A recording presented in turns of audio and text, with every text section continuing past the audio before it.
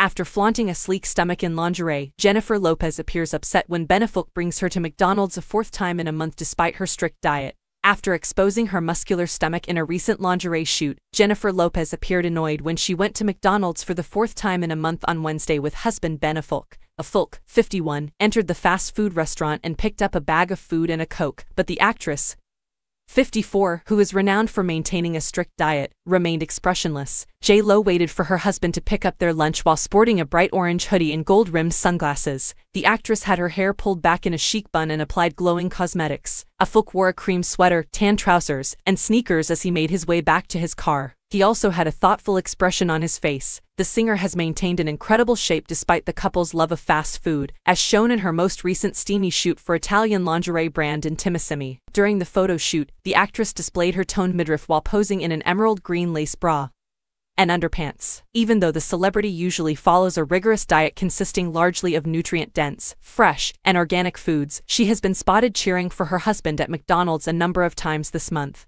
The Hustler's actress has been honest about how she keeps her beautifully toned shape in spite of her recent indulgences by eating well and working out frequently. She told People in 2016 that she had learned the importance of maintaining a healthier diet, and that she still enjoyed her favorite foods, but in moderation. She argued, "I don't deprive myself." Despite the rigid regimen, J.Lo recently admitted that after giving birth to twins, she felt insecure about her body. The singer, 54, gave birth to the twins Max and Muiz, who are now 15 years old, back in 2008.